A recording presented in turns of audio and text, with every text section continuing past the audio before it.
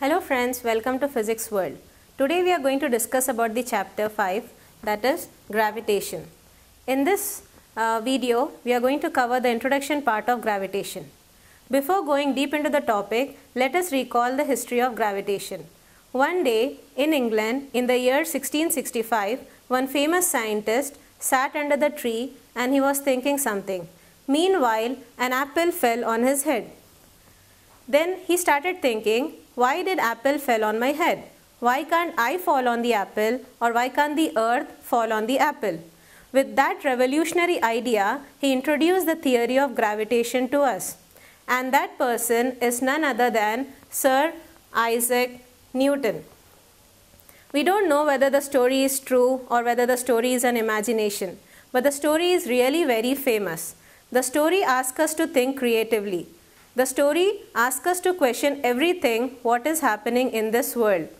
So this is the reason why gravitation became an important aspect of human life. Any object, when it is thrown upward, it has to come to the ground. It has to fall on the surface of the earth. Why? Because Earth is a massive body and it has attraction force towards its center. It has the attraction force towards its center. And Isaac Newton has given the name to this attraction force called gravitational force. Gravitational force.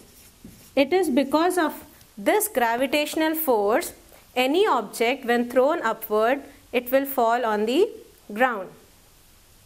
Now, if you look some other type of questions like, you have learnt in your previous classes about straight line motions, curved motions and so many other types of motions. But in this chapter, let us discuss some other type of motion. Let us take the motion of moon around the earth. Moon revolving around the earth. Moon is a massive body, but it is very small comparatively to the size of the earth. Then what is making this moon to move continuously around the earth? What are the factors that is making this moon to go around the earth? Let us take one more example. Sun as a center and the planets revolving around the sun. One planet is our earth. Again the same question, what is making this earth to continuously revolve around the sun? Let us take one more example. Let us go inside the atoms. You know what is inside the atoms. Inside atoms we have electrons, nucleus. Electrons revolve around the nucleus,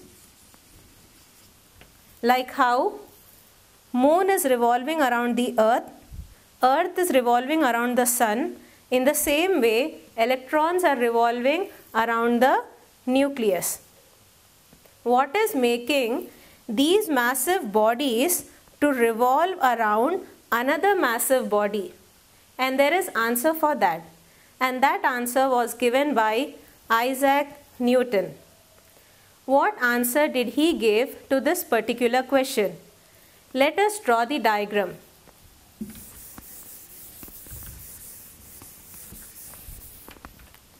Earth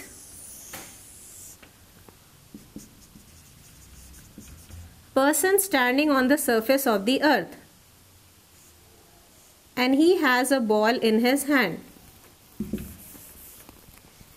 When he throws a ball with some velocity v, the ball goes to some distance and falls on the surface of the earth.